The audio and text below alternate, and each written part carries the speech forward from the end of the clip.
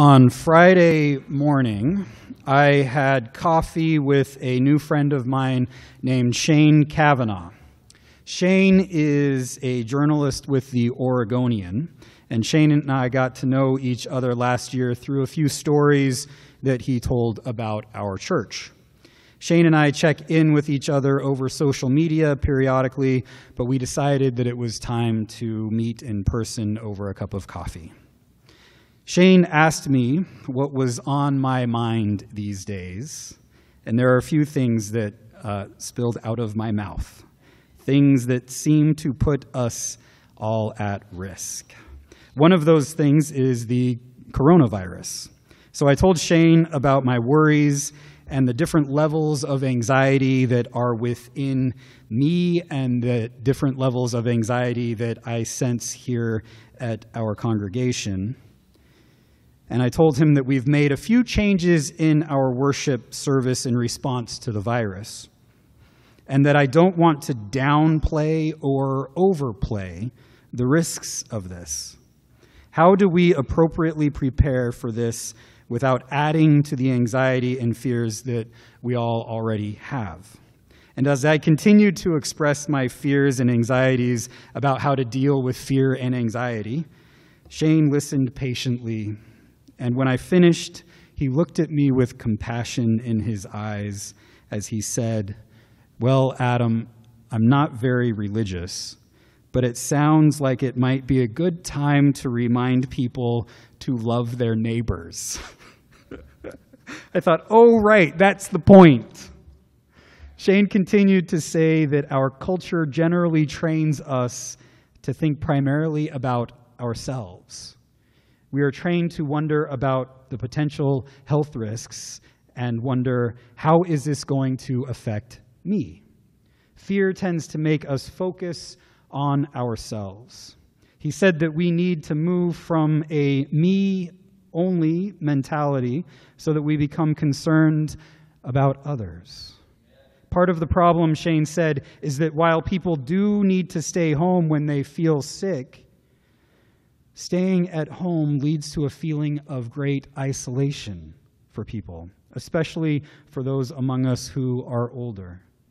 So we need to routinely check in on our neighbors and friends to see how they are doing so that none of us feel alone in this. To which I wanted to say to Shane, how about you come preach the sermon this Sunday? Yeah. As our conversation continued, we discussed my other major anxiety, the current political climate. The risks seem so high, don't they? I lamented the fact that just 6 months ago it felt like everyone was pretty much on the same page, and now it feels so angry and fragmented and hostile. And personally, I'm feeling exhausted by it all. Shane lamented too. He replied that it all feels very tribal, and that this tribal mentality goes back thousands of years, if not hundreds of thousands of years. It's an us against them mentality and was beneficial in our evolutionary process as it united a group when it came to the risks of outside invaders. But now it seems to put us at greater threats than ever because the dangers feel out of control, affecting at greater levels every aspect of our culture, including our politics, our religion, and our health. And as Shane talked, my mind was making connections to the studying I did last week about our readings for today. I think it's true that tribalism has always plagued humanity. The bond within a family or tribe is, of course, a good thing, but becomes very dangerous when we define our tribe over and against others. This leads to division and hostility against people based on race, ethnicity, religion, political party, gender, sexuality. The list goes on. And we see this tribal division in the Bible too. It's easy to find where the Bible divides the world into us against them. I've come to believe that the Bible was written by people who were trying to understand how God is working in their lives. Sometimes they got it wrong, like when they fall into the trap of believing that God was tribal, that God loved them and hated their enemies. But sometimes the authors of the Bible got it right. Like in our passage from Genesis this morning, the Jewish, Christian, and Islamic stories really start with a man named Abraham and a woman named Sarah. Abraham and Sarah began their lives together just like everybody else back then, living in their own tribe where they thought that the gods were for them and against other tribes. But when Abraham and Sarah encountered something new in human history, Abraham and Sarah encountered a God who came to them and said, "Go from your country and your kindred, and I will bless you. And in you all the families of the earth shall be blessed." And I invite you to see something different happening here. The God of Abraham and Sarah is different.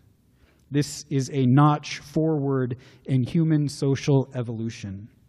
This God is not tribal. This God is universal. Abraham and Sarah were blessed by God, but they were not to keep the blessing to themselves. They had a purpose that was beyond themselves. They were to be a blessing to all the families of the earth. All the families. The poor families, the rich families, the heterosexual families, the lesbian and gay and bisexual and transgender and queer families, the undocumented families, ill families, Muslim families, atheist families, Republican families, Democratic families, black families, brown families, white families, all the families of the earth. There were no exceptions. Jesus knew that this was true. He knew that God wasn't tribal, which is why he said those famous words in our passage today. For God so loved the world. The word for world in Greek here is cosmos. For God so loved the cosmos, all of it. God's love isn't just for you, and it's not just for me. It's not just for those who look and act like us. It's for people who are radically different from us too. In fact, God loves the entire cosmos. Jesus was formed by this vision of God that goes all the way back to Abraham and Sarah. And this is what Jesus meant when he said you have to be born again. Because we are born into a culture that teaches us to divide the world into us against them. And so when Jesus says you need to be born again, or born from above, these are the heavenly things that Jesus is talking about. It's a new way of life that we have to be born into, that leads us to live into this God who doesn't divide the world into us and them, but works for justice in the spirit of love. But I want you to notice something else about this story of faith. It is risky. But it's a different kind of risk than what we have with the coronavirus or current political turmoil. It's an intentional risk that seeks to move beyond our comfort zones, beyond ourselves, beyond our tribe, so that we might love our neighbors, especially those who are most in need. Abraham and Sarah would have had a nice life living in their tribe. They could have stayed in their comfort zones as they primarily worried about themselves and their own tribe. But Abraham and Sarah heard God's call, and Jesus heard that call too. It's not a call to comfort. It's a call to risk as we move beyond ourselves to add more love and justice into the world. For example, Jesus didn't stay in his hometown of Nazareth. Instead, he left that comfort zone as he traveled all around Israel and Samaria, healing the sick, feeding the hungry, blessing the poor, and preaching the good news that God is love. And this takes some amount of faith for us, doesn't it? To leave our comfort zones on this journey, and as my friend Shane said to me on Friday, to love our neighbors as we love ourselves. During this time of political turmoil and during this time of the health crisis, what can we do? All of the advice is wash your hands, disinfect areas you frequently use, stay home when you are sick, and that is all good advice. But the age-old wisdom keeps coming back to me. Love your neighbor as yourself. It's true that people are going to start feeling isolated, more isolated than we already do in our fractured culture. If you notice that someone hasn't been to church or you haven't seen a neighbor in a while, give them a phone call. Write them a letter.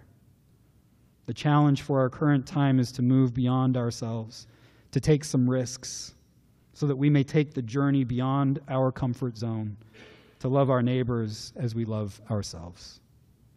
May we take this risk together. May we journey on this path together so that all the families of the earth may be blessed. And as we risk the journey together, may the God who loves the entire world be embodied in us. Amen.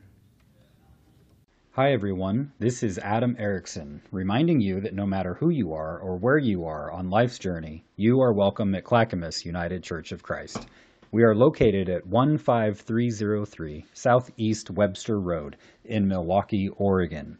We are so glad that you found this podcast. All of our podcasts will always be free, but we rely on the financial support of our members and our friends. If this podcast meant something to you, you can help us out in two ways. You can share this podcast with someone you think might be interested. You can also help us financially by donating to the wonderful missions we have here at Clackamas United Church of Christ.